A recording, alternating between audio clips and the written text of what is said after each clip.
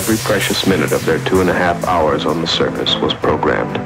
Rock and soil samples were to be collected, photographs taken, experiments set up to catch unfiltered particles from the sun, to record moonquakes, to measure precisely by laser beam reflection the exact distance between moon and Earth.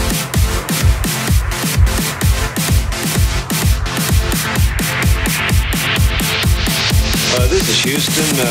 Say again, please. Houston, we have a problem.